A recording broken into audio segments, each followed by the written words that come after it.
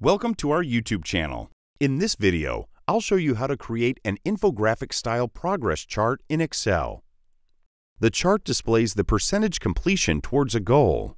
We love this chart type because they allow us to track and display the progress of a single indicator.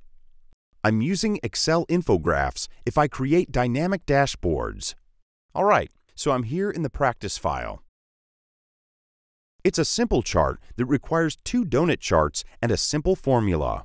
Now what we need to do is set up the source data.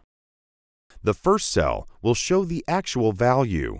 The second cell displays the reminder value to 100%. Add the first value, for example, 33%. After that, calculate the reminder value using this simple formula. In this case, 67%. Select the range and insert a donut chart. Select the chart. Press Ctrl+C to duplicate the chart.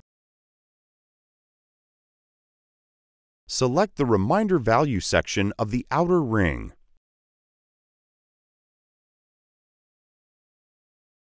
Right-click, then choose Format Data Point.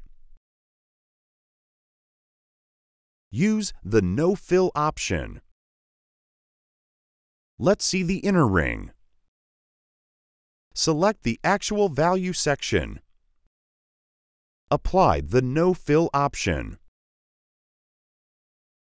Adjust the donut hole size if you want. Remove the background, title, and borders from the chart area.